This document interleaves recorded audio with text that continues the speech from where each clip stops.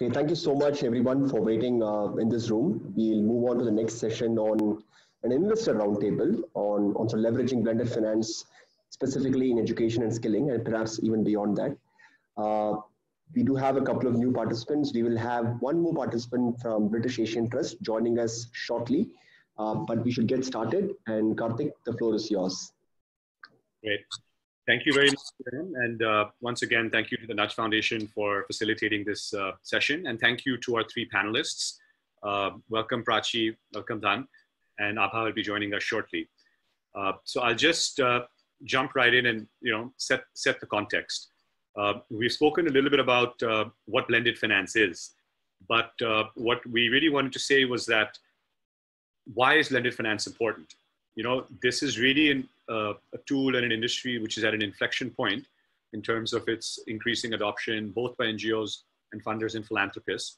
As we saw, there's 185 of these instruments globally, 17 in emerging markets, 3 in India, but most importantly, more than a dozen under development.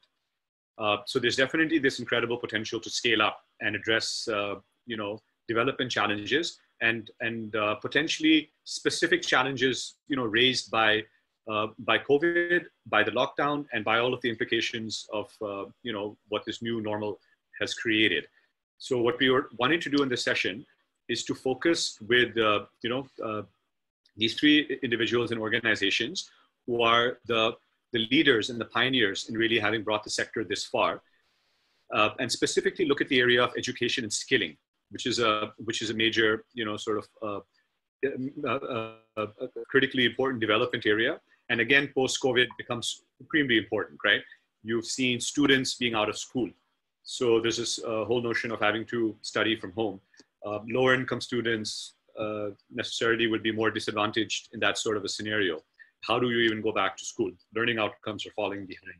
So there's a lot of issues in education, and a lot of opportunities potentially. And then of course in skilling, already we've seen massive amounts of job losses across segments. Of course, in the blue collar segments, but also in the white collar segment.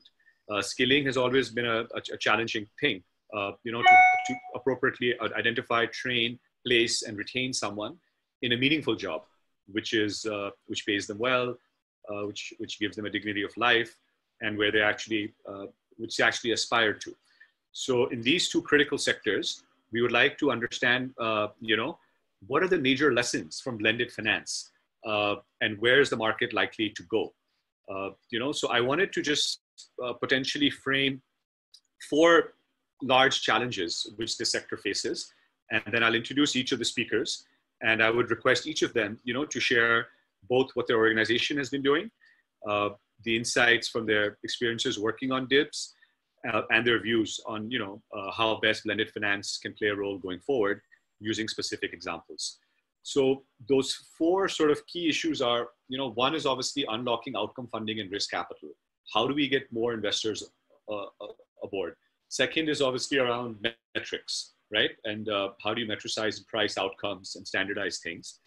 The third issue is around the lowering of transaction costs and building the depth in the market. How do we create more and more impact bonds? And of course, we've not spoken about this too much so far, but the fourth issue is around getting the buy-in from the government and really trying to see how you can unlock, more capital to make it CSR ready. So with each of these folks, we'll focus on something slightly different. First, let me just go through and quickly do a round of introductions. So our first panelist will be Prachi. Prachi is the director at the Michael and Susan Dell Foundation in India, which has dedicated itself as a foundation to focusing on the issue of transforming the lives of children, specifically children in urban poverty, through better education and economic stability. They're currently working with, I think, over 12 million beneficiaries, and Prachi is on the board of many of their main investees and advisory committees to the state governments and education departments. Previously, she has worked at the Boston Consulting Group and also in the telecom sector in the US, and she's an alumni of IIT Delhi and UCLA and University of Chicago. So welcome, Prachi. Secondly, we'll hear from Dhun. Dhun is the head of social finance and the India head at the UBS Optimus Foundation, which is probably the most largest and most important risk investor in not just this education, but most of the DIBs so far. Dhun has had a background in programs in impact management. Before UBS, she used to work with Hand in Hand, Switzerland, where she was a chief operating officer. And before this, she was a CEO of a fantastic NGO that many of you may be familiar with called Apnale, which focuses on healthcare and education in Mumbai and is doing fantastic work right now, as we've seen in the COVID situation. And she's also worked at Give India, GuideStar, and is a veteran, of this development sector. So welcome, Dhun. Great to have you here. And our third speaker is going to be Abha, who will be shortly joining us. She's just in a previous session. Abha is the executive director of the British Asian Trust. She has been a founding member of the British Asian Trust, which has launched this 11 million Quality Education India DIB, where the Dell Foundation and UBS have also been involved. And she's also a fellow at the Government Outcomes Lab at the Blavatsky School of Government at the University of Oxford, and has been a thought leader in how different approaches to finance and grant making can be applied in development finance. So with a quick introduction to our speakers, I will now sort of hand it over to each of them, starting first with Prachi. So Prachi, we'd love for you to sort of talk about what Dell Foundation has done, the fantastic experience that you guys have here, with a focus on basically two issues. One, given all of your experience in education, what are the models which are the most relevant in your opinion? And if you can talk about the different financial structures that you have been involved in, which, including Varthana, the multi-provider DIB, the impact-linked debt, and other plans that you have. So over to you, Prachi. Thank you very much. Thanks, Kartik. Thanks, Aparna, for setting it up so well. And I think in that masterclass and the setup that you've done, you've answered one of the questions, that what will it take for more such instruments to happen, widespread education and more and more of us understanding not just the nuances of them, but also the simplicity of them is what really is needed. And Asha Impact is doing an outstanding job in terms of making that more mainstream. So coming to the foundation, we've done several of these performance-linked financing programs, as I would call them. And we started with two objectives. The first objective is for us to do performance-linked financing as an option is to scale impact. Something which is proven, which is giving the outcomes and the results, can we actually scale it? So that's the objective number one. And the second objective is how can we actually crowd in more funding? How can we be more collaborative in the sectors and specific subsectors in which we are working? And when I say collaborative, I mean much more than just crowding in funding. A large part of the collaboration is also standardizing those metrics and also getting a larger pool of funders agreeing on the same set of metrics and working towards a common outcome. So those have been our two primary objectives for engaging in these. It's a fast growing area of work for us. Over the last 3 years, we have structured now more than 4 or 5 such instruments. Some we have done much more as pilots, and the others we've been able to scale in collaboration with other partners, and 2 of them are here today. Thanks, Aparna. We have experimented with several pay-for-performance funding mechanisms. A few of them I will quickly share some outcomes and results on. The ones I've shown on the slide are all in the area of education. And we tried, a 3-pronged strategy over there. We had a certain set of interventions, which is row number 1 and row number 2 over here, where we wanted to improve learning outcomes in budget private schools. These are low-cost private schools across India. And while these schools are paid schools, poor people are paying fees to be on these in these schools, their outcomes have typically not been very high. And so we did 2 pilots, performance-linked pilots over here, where we gave incentives to schools to see if with those financial incentives, the outcomes of children studying in these schools can improve. So those are 2 that we did much more as pilots, and I'll show the results of one of them. The other one is the other big area of work, and someone in the masterclass was asking about how social enterprises and NGOs can participate in it. It was very much structured around how can we actually scale impact and scale organizations which have deep impact in education. So this the Quality Education India, the Development Impact Bond, which we are partnering with UBS and British Asian Trust for, is much more an intervention in that direction, where we've taken a certain set of proven interventions, put them in a development impact bond structure, and are scaling them in several schools. And the objective in all of them, like we said, I'm right now talking only about the education sector, has been to improve learning outcomes of students. If you can go to the next slide, Aparna. Very quickly now sharing the structure of one of them, which is the performance-linked financing for affordable private schools that I was talking about. Here in the model that we've put together is that we have come in with debt funding for school financing company. Vardhana is one such school financing company which provides debt to low fee schools.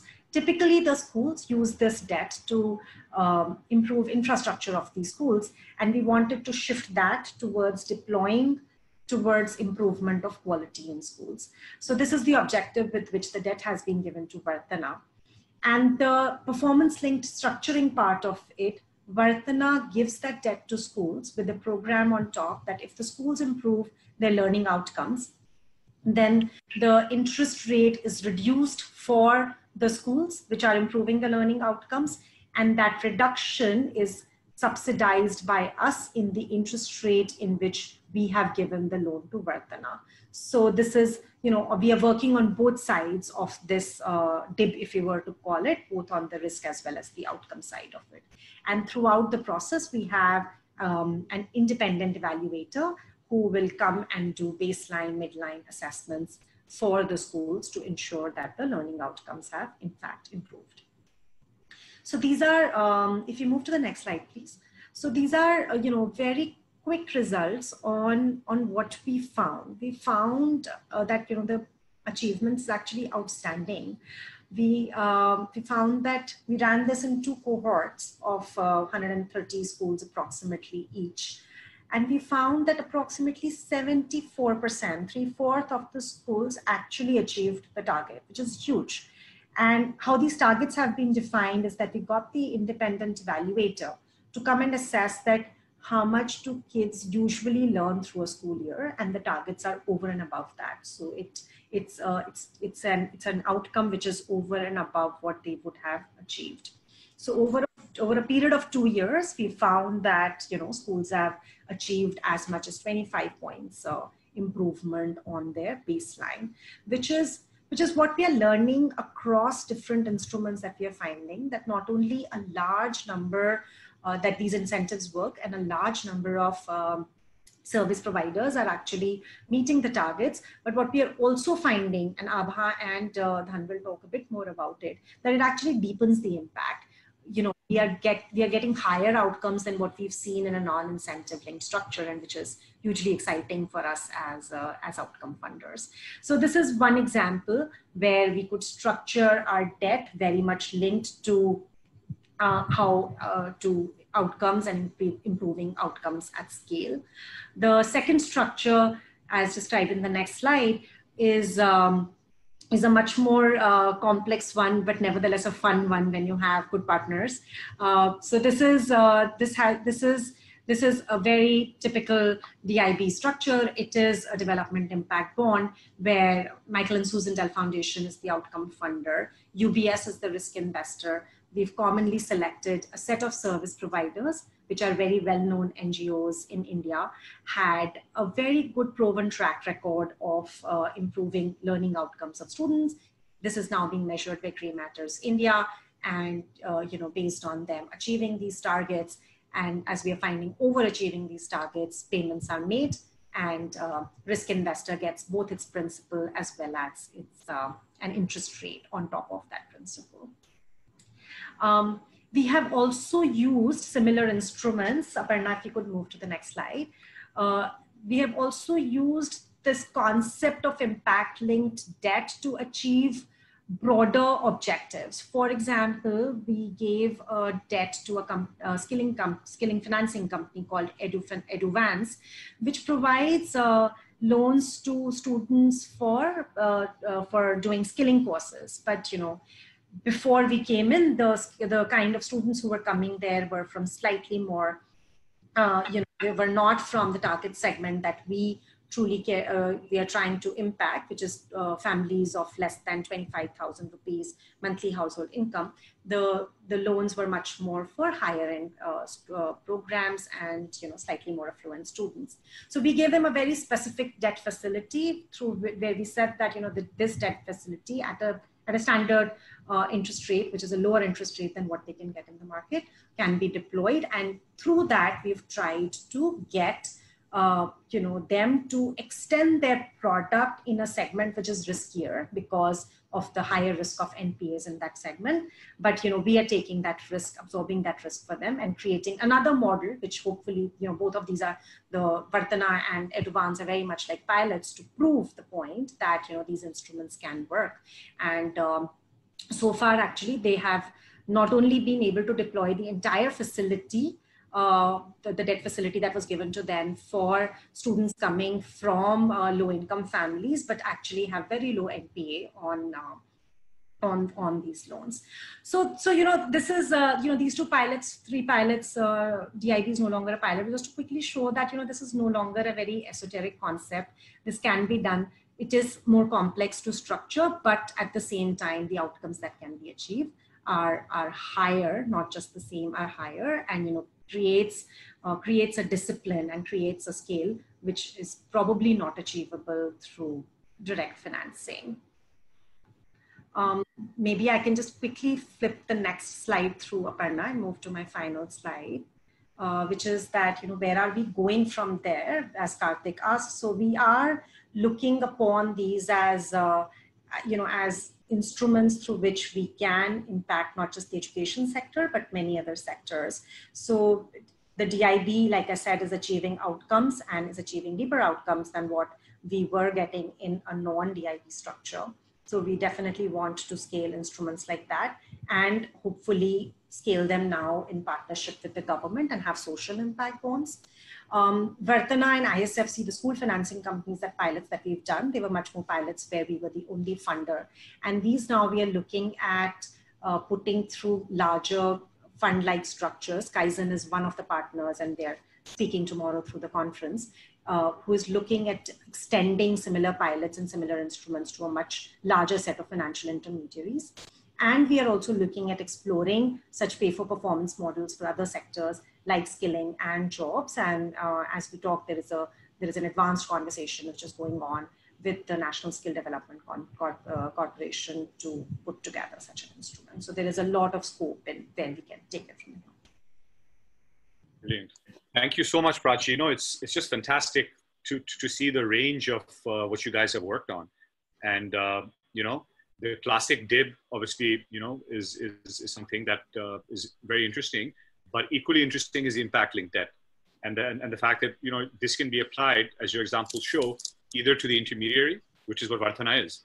Vartana is an NBFC that lends to the schools so they can build infrastructure, or it can be lent to the individual end user, as you guys are doing with Eduvance, which is a student or the family that needs to pay for the education. Yes. And we see education and skilling as sort of part of a curriculum.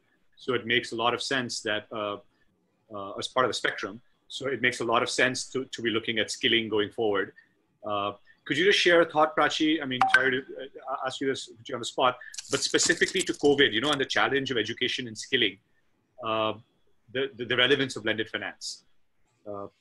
Huge, Kartik, because what the advantage, and I see Abha smiling over there because she'll probably talk a little bit more about what they are thinking of in structuring some of these instruments in the wake of COVID. But the relevance has increased even more because you want to now, in the face of the pandemic, in the face of a crisis, really maximize the efficacy of every single philanthropic dollar which is going out there. So there has been interest from the government in these, it can be rolled them out sooner. There has been interest from more and more philanthropic organizations to collaborate.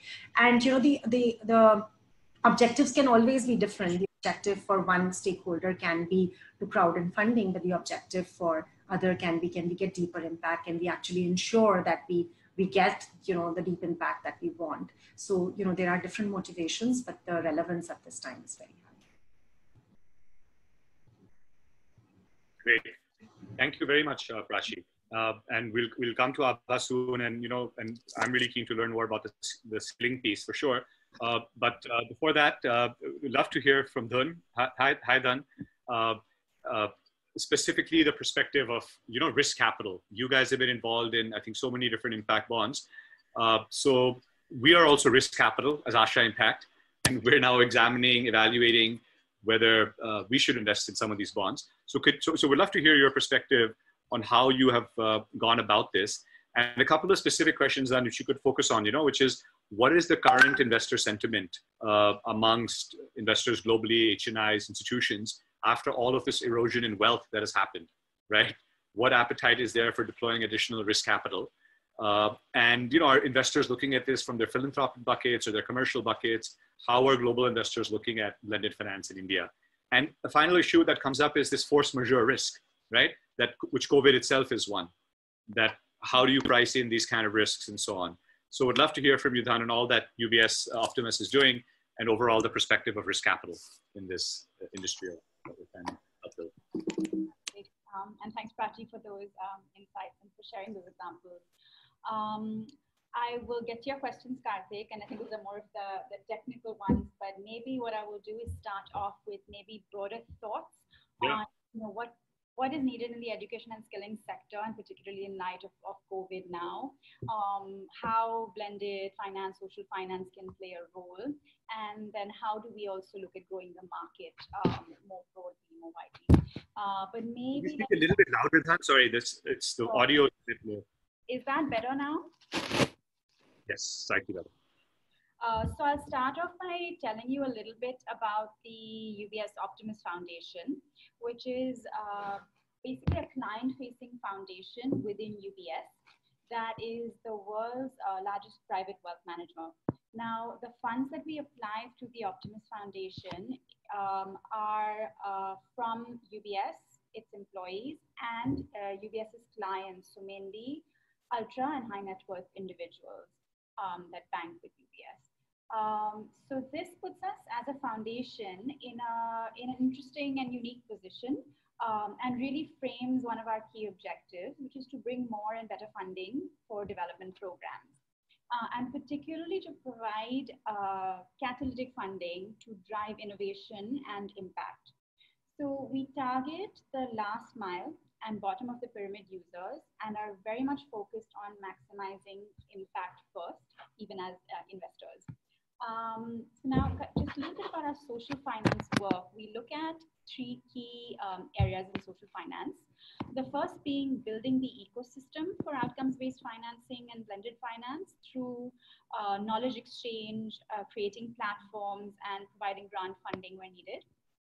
Second area is testing new instruments and delivery models. And that's really where in the past and currently we provide risk investment to a number of outcomes contracts, including for impact bonds in India and South Africa as well, and a number of others in pre-launch phase.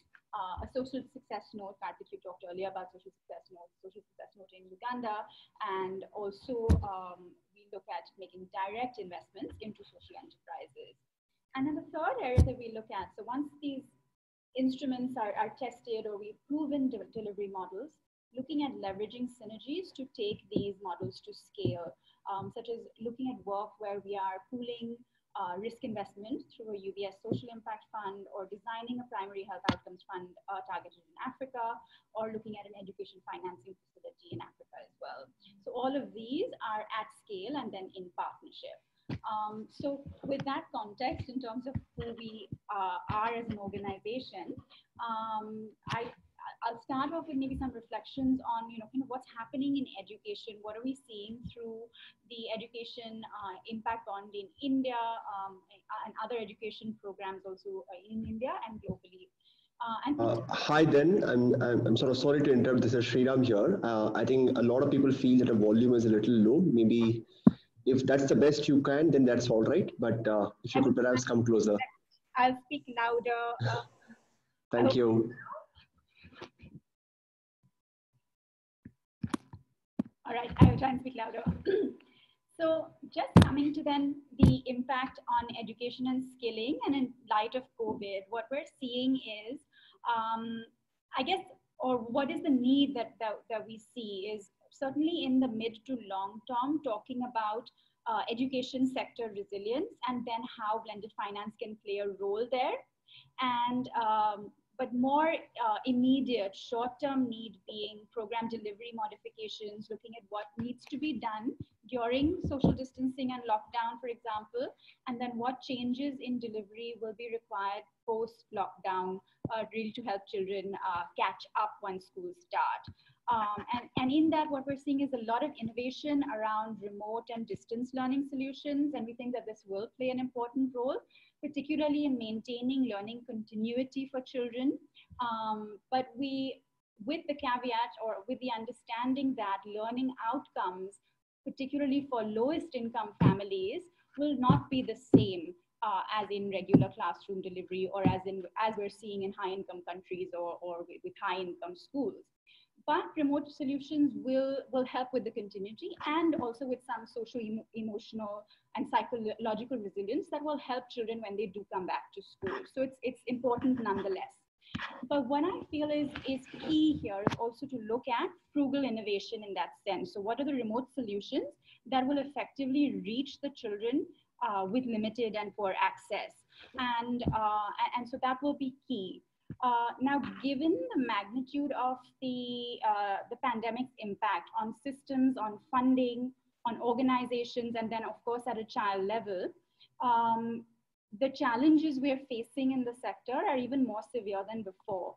And that's where pay for performance can provide a pathway for recovery for the sector. So some of the things that we see or the characteristics within these pay for performance mechanisms through examples like the education dip in India or others is that flexibility and program delivery that's really enabling them enabling the implementers to make the program modifications and continue to work towards achieving goals with flexible funding. And what has also been very encouraging has been the positive response and collective responsibility by funders. And many of these structures actually force funders to come together. And I think by virtue of that funder relationship, there has been a binded commitment to program goals and also commitment to work together to find solutions. So really encouraging things coming out of the sector. But more broadly, how do we use blended finance to kind of catalyze philanthropy in a sort of COVID and post-COVID scenario?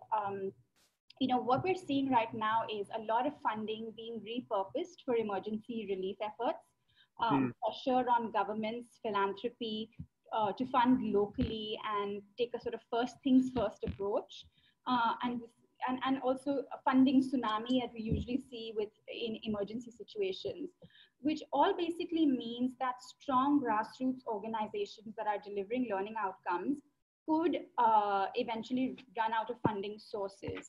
And so the question is, how do we meet short-term funding requirements and yet avoid a hit to development initiatives that might later come? And so, while currently there are some short-term challenges, I think there is a huge opportunity for, and now more than ever, for a paradigm shift in how philanthropy and then public spending can drive development outcomes. So while funding pots are being used towards emergency response currently, in time, funding will start to dry up and funders will become more discerning in how and where they apply their resources.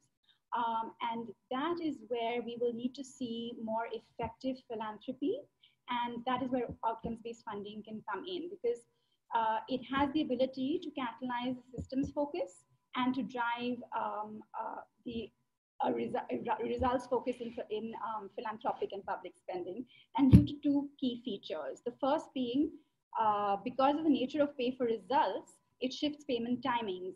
And so funders who are strained now can pay later for results.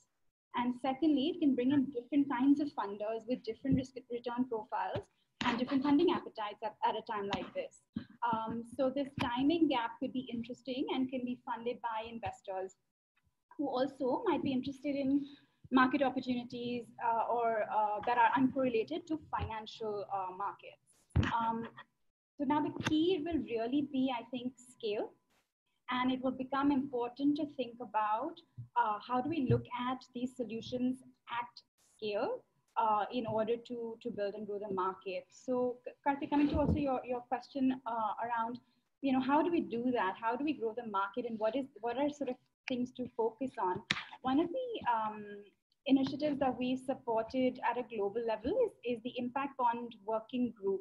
And I thought I'd share a few insights from convenings on this very topic. So the Impact Bond Working Group is co-led by us along with the Swiss SECO and UK's DFID. And it convenes key bilateral and multilateral donors to basically look at what are the paths to scale for outcomes funding and how do we grow this market.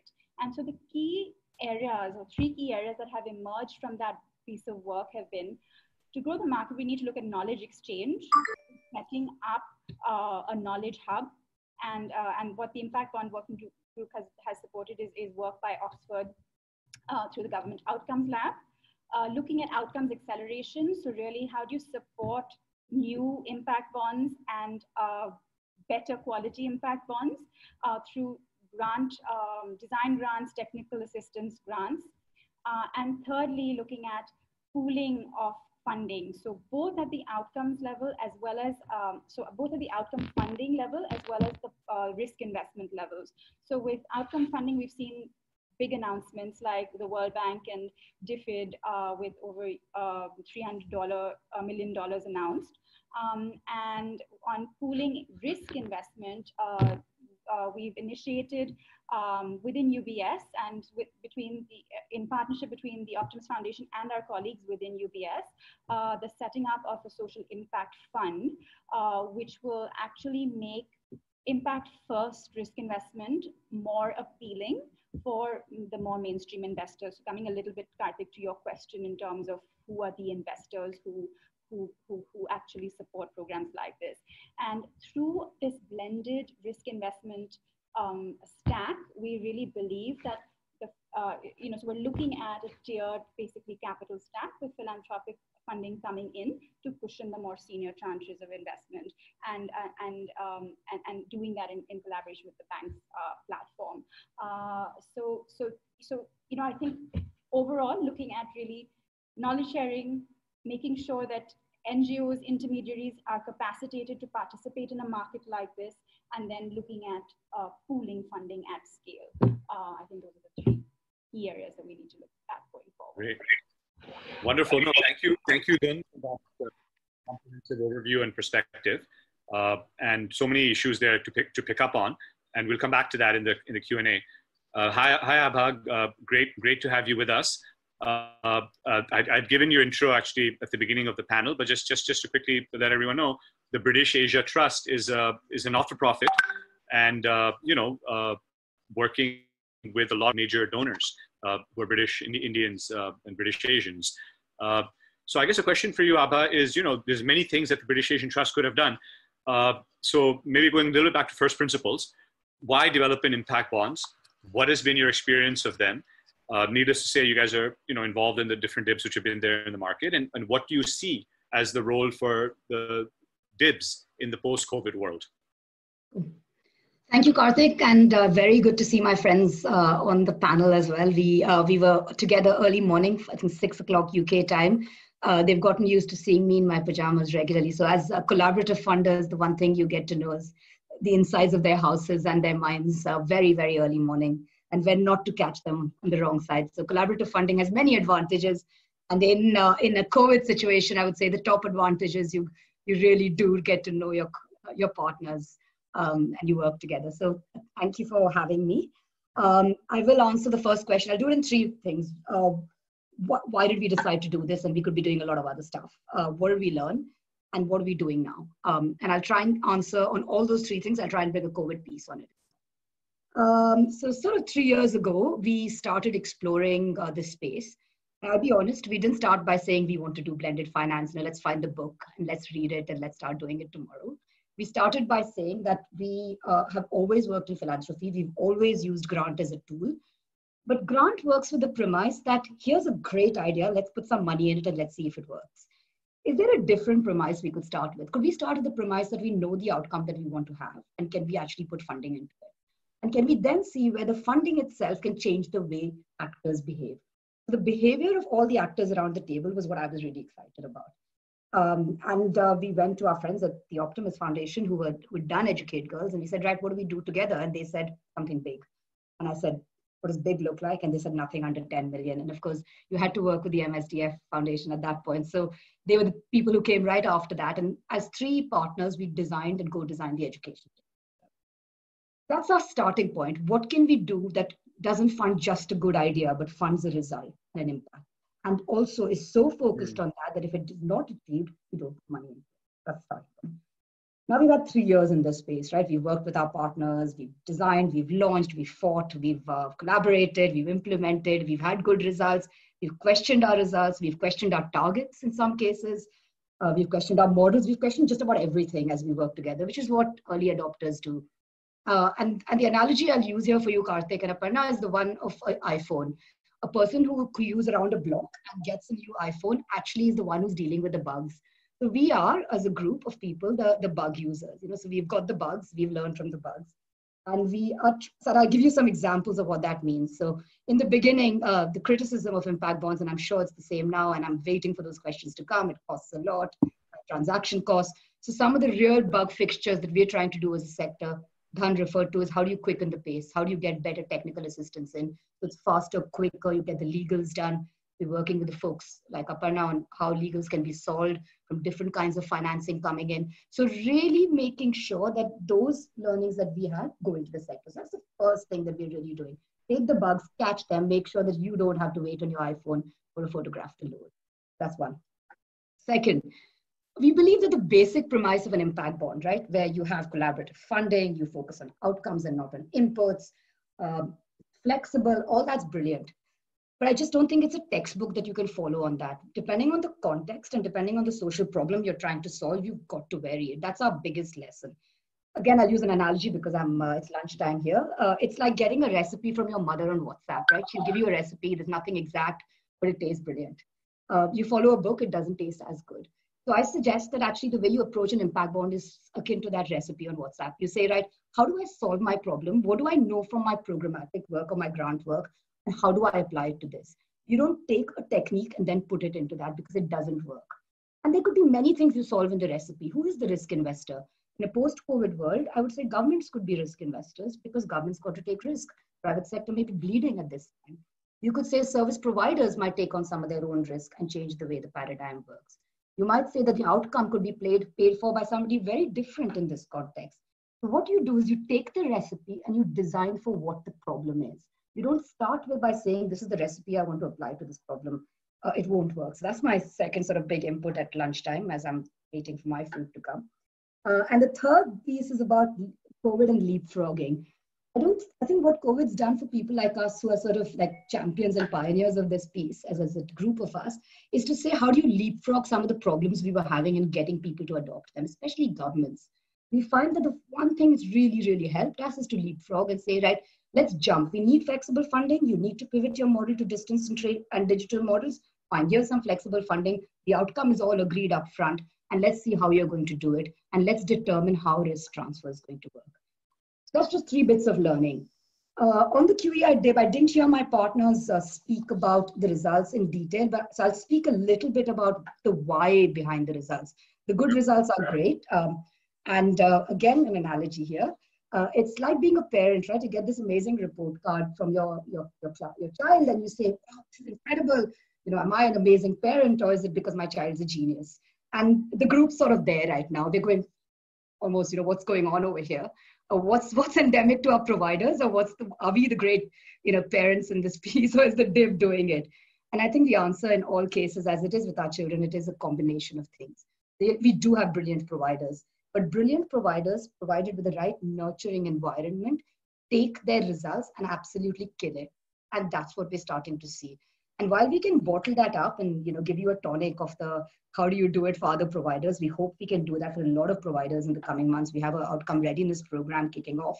We really genuinely would say that it is about the combination of that nature and nurture piece within the DIB, that focus on performance management where someone's holding your hand, that ability to give somebody the data in the classroom that GMI gives and allows the providers to use that data flexibly and to understand what they change. Finance not being about a log frame about how many trainings you provided, but finance being about what can you do with this money to make your impact happen. Those are the reasons. That's the sort of nurture bit of all of this. And of course, there are these great providers. I would never take away credit from what they've been doing. And that's incredible. So the question you asked me about how do you grow the market? I think for me, there are three actors who need to work together on this. There's government. Outcomes, social outcomes, the ultimate buyer of any social outcome in any country is a government. They are increasingly turning to us and asking us to come in and say, right, what can we do together with you? How can we really drive outcomes with society and with other collaborators? So we really believe government capability building is a top priority for PA. The second is the lack of data. The minute you start talking outcomes, and if we didn't have MSDF around the education DIB, how do you measure something? They put GMI on the table and said, right, here's a measurement framework you can use. We're looking at skilling now, and we've been on calls just over the last few weeks. The first question is, what data should we be using? What is that measurement piece? And it doesn't exist. We need to invest in it. And the third is, of course, our providers, really getting them ready. And that's a combination, again, of good systematic data usage and attitude. I have to be honest, the best data people may not make the best DIB partners because they may not have the attitude to adapt and learn as they do it. I don't know if I've answered all your questions. I have a bunch of more stuff, but I'd rather have a Q&A and get to what people want to hear than bang on about impact bonds. No, that's very well put, Abha. Thanks for tackling that question of how do we get there. And I wanted to mention tomorrow, Aparna and Sanchi from our team are leading a workshop along with folks like ID Inside, Dalberg, and all specifically on this issue, which is how do you make an NGO DIBable? And the issue of data, performance management, and capacity. That really has to be the focus. And today we were trying to focus more on the fundraising funders' perspectives and the intermediaries' perspectives. So we have a lot of questions. Kartik, if I can also add that at 6 p.m. tomorrow, we are also co-hosting another session where we will go into the details and results of a lot of education pilots that I spoke about. So some of the folks who are specifically interested in blended finance for education can also tune into that session tomorrow. Prachi, I know you have to leave, so if you have maybe 2 minutes, I think there's a question that maybe you could answer before you leave. That's how do you really ensure the long-term sustainability, right? So how does the program really outlive the intervention, or how does the outcomes outlive the intervention? Because in the 3 years or 4 years of the DIB, everyone's kind of focusing with performance management, etc., to make sure that the outcomes are achieved. What happens after that? Yeah, so that's a great question, and I would say it's an unanswered question. It's a topic that we deliberate upon with all our partners, and not just in the context of DIB, Aparna. I would say we debate on that question in the context of all the work that we do, right? That herein comes in the funder with the funding, with a high-powered service provider. You get you get the magic, you get the impact, but how does that impact sustains beyond them? So one, I would say that I wouldn't worry that as my top question, given where we are starting and how low our starting point is. It's not my top worry. If we can get impact and we can get impact at scale, that in itself is an achievement to celebrate for a few years to come, than to say, okay, how do I actually, move on from here and hop on to another setting. So that is one. The second is, I think it will, most of the education interventions that we are working in, we are working with the government. And therein, I would say the critical thing for the outcomes to sustain is that some fundamental shift comes about in the government education systems, right? We should be moving away from the system of service providers or NGOs coming and fixing what is broken within a larger system. And we at Michael and Susan Dell Foundation have a large volume of work, which is just fixing our basic education systems as well. The third, which I think is a much more near-term, short-term objective that most of us as participants in this conversation have, that how can we actually structure more and more of social impact bonds? Because that seems to me the next step where public provisioning of money, which is already happening, can be made more effective and efficient, and that hopefully will sustain the outcomes beyond a set of funders who really bring in a very small amount of capital when we look at the larger problem that we are trying to solve. So I think that's the near-term solution that could happen, and I'm also very positive that it will happen based on some of the conversations that we are having. Good. Thank you for answering that. Thanks, Aparna. Thanks, Kartik. I'm sorry I have to hop out earlier, but I will connect with you to take up some of the questions offline. Thank you very much, Prachi. So folks, we've got, I think, over 30 questions. So I'm not sure if we can get through all of them, but we have about 15 minutes.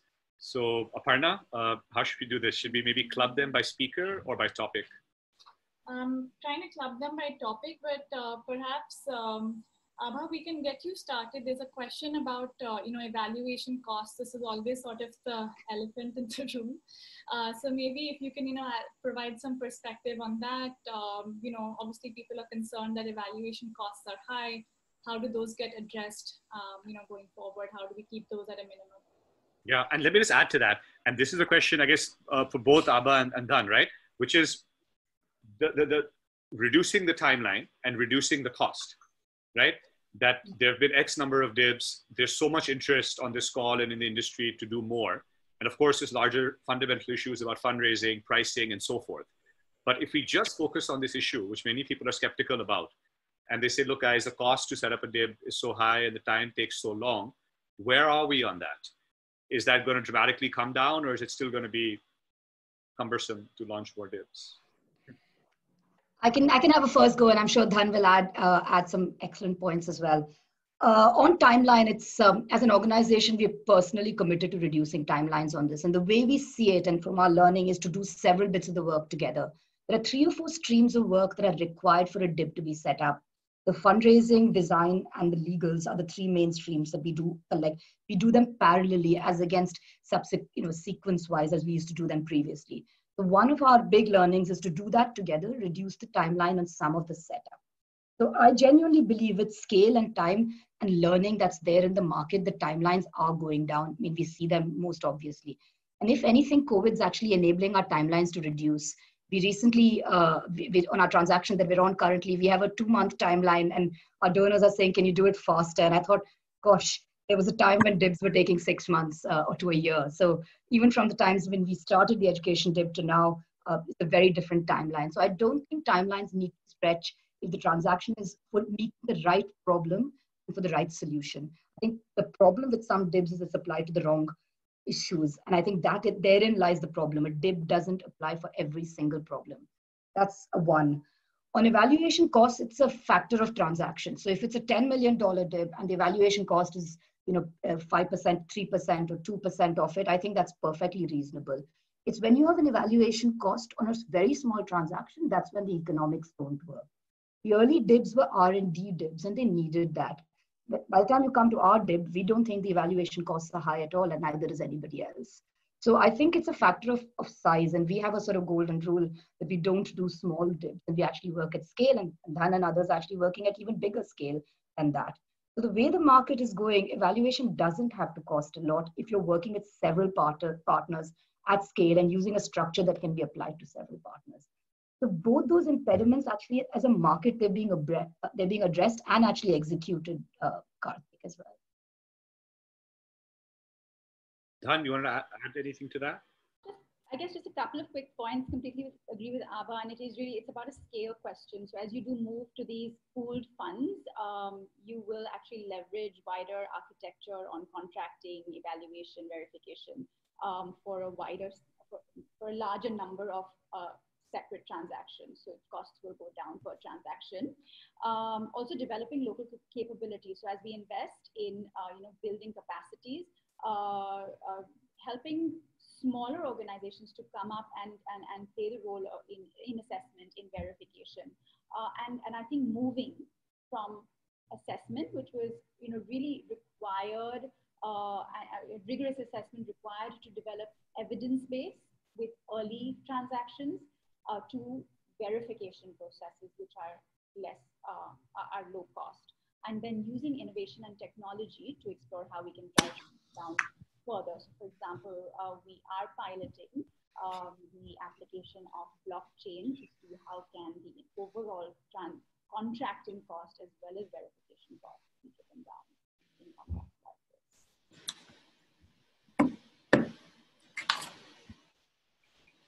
I know, Aparna, you have more questions, but one more that I saw, which was things relating to COVID, right? Specifically, this force majeure risk, right? I mean, the NGOs who are out there on the ground delivering X work, now because of COVID, there's a lockdown, they can't do it anymore. So I guess two questions. For the existing DIBs, have those DIBs been impacted and people's operations impacted, and who pays for that risk? That's really the question. And can these be built into contracts? So how do we deal with force majeure risks like COVID? Kartik, I'll take, and I'm sorry you actually asked me that question earlier, and I missed addressing it. So I think in terms of force majeure, this is definitely something that in most contracts is already looked at. There usually is a force majeure clause. And at the time of design of a contract, you are usually pricing for factors excluding force majeure scenarios. So your pricing estimations do not factor this in, but your clauses would typically look like, parties need to engage in discussion and come to an agreement in the case of scenarios like flood or COVID, etc. So I think that is how it is currently structured in most contracts, and I think that is the right approach, because it is very hard to forecast or to price risk into that, and so it becomes then a matter of discussion, negotiation, and determining what amount of risk investors, funders, etc. are willing to bear, and coming to an agreement on that at the time. I'll add a couple of things, Kartik, on this. We sit within some of the learning groups on this at the Government Outcomes Law. Overall, people aren't applying force majeure clauses globally. Given the severity of COVID, I think the general recourse has been to discussion and collaborative approaches on it, including on our own education DIB. Nobody has turned to saying either the investors haven't turned the tap off or neither have the outcome funders. We understand this to be a risk as none ever before. And therefore, the idea of force majeure being applied, I can see for a flood or for something which is a minimal, small issue to a certain provider within the contract, but not at the scale that the world is facing currently. So that's the practicality of it. Two is what happens if you don't apply force majeure. Let's look at the reality of it. And there's a spectrum of solutions we are looking at. If the outcomes that you work on still matter, children still need to learn, and and in the case of our DIB, there's no question, children have to continue to learn. If the focus on outcomes has to continue, the group has to agree what degree, what has to change. Do we, for example, reduce the targets that the children have to meet, or do we change the cost ratios around some of that? Alternatively, do we temporarily move to a pay-for-service model and then switch back to a pay-for-outcomes model? There is a whole continuum of decision-making which we've agreed first principles on as a group. And most impact bonds are doing that. The excellent thing about a DIB is you don't have to go back and renegotiate a contract with a service provider as to what they're doing in the classroom. Tomorrow, they can move from training in a certain way and move to a completely different model. All the instrument has to do is at the instrument level, agree those principles, change the few parameters that are required in the case of crisis, and move on. And I think that's actually one of the big strengths of this instrument. If we can make that evidence come out in public domain after this is to pass, therefore the use there hasn't been a force majeure kind of conversation with most impact bonds is the answer. But there are many interesting solutions that lie between that and the reality that was before. And let's end with a difficult, perhaps, question, but an important one, which is the challenges that this instrument or this industry faces. Important to discuss, right? We've talked a lot about the potential, and that was the point of this discussion, and the perspectives of the funders. And I think it's been a fairly balanced discussion. But maybe it'll be useful, right? Since a lot of questions have come up, which we've not been able to cover. Specific questions, critical questions, and for example, if you're pricing impact, how do you ensure salaries aren't lowered, and all kinds of issues. Which I'm sorry to the folks on the session, we weren't able to cover all of these questions, but we will definitely continue the dialogue. But perhaps we can end by talking about what do both of you feel are the 2 or 3 biggest challenges in this space that all of us collectively as an industry should be working on. What worries you about the next 6 to 9 months? And that can be related to COVID also, but broadly, what could go wrong as we try to mobilize and launch additional DIBs in India specifically? Dhun, do you want to go first? Or? Oh, yeah, happy to go first. I think, Kartik, there are challenges and there are opportunities, but I think mainly, if you ask me what concerns me most is, the challenge of how do you enable wider participation in transactions like this, so really the small, mid-sized organizations to also be able to benefit from this. And that's where a lot of capacity building effort needs to be focused. So really the pipeline challenges of that come in. I think that's the biggest. And then I would say secondly, and this has been a challenge as well as I think a great and positive experience has been the multi-stakeholder partnership. But they do require convening many or bringing together many different stakeholders, reaching alignment and agreement on what are the right outcomes, what are the right benchmarks, and so it can be challenging if not navigated correctly, and we've heard from many who are stuck in design phase that's kind of where where things don't move sometimes. But it's also, like I said earlier, a great opportunity for actually funders to be coming together on something. So I would say those are the two. Abha, you don't see funding as a challenge, right? No, not us. ESR.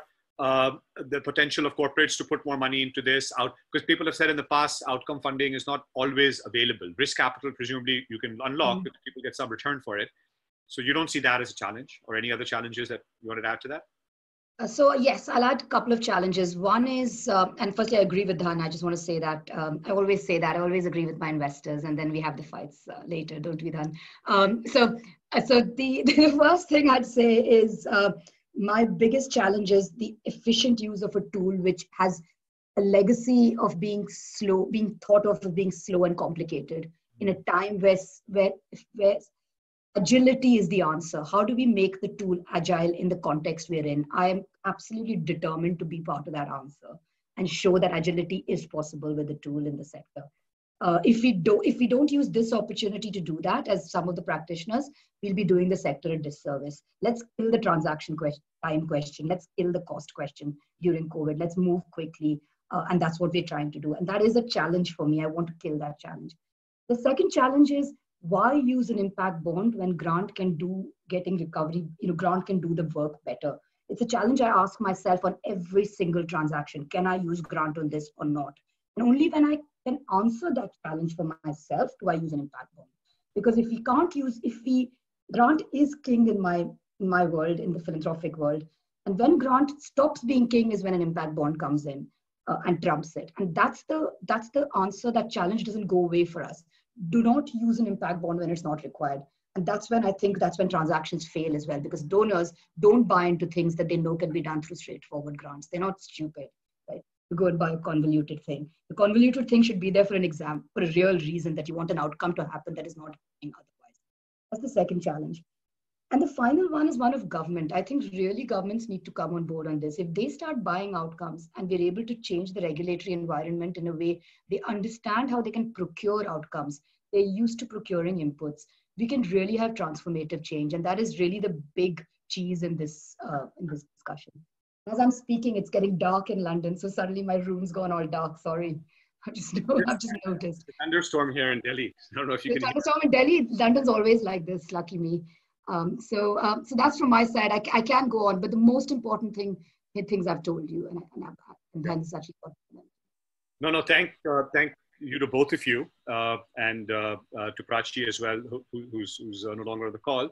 And it's exactly 6 p.m. So as promised, we'll sign off exactly at 6 to stay on time. And I hope you guys will join the rest of the sessions. And I think there's a plenary session with Mr. Kailash Satyarthi at 7.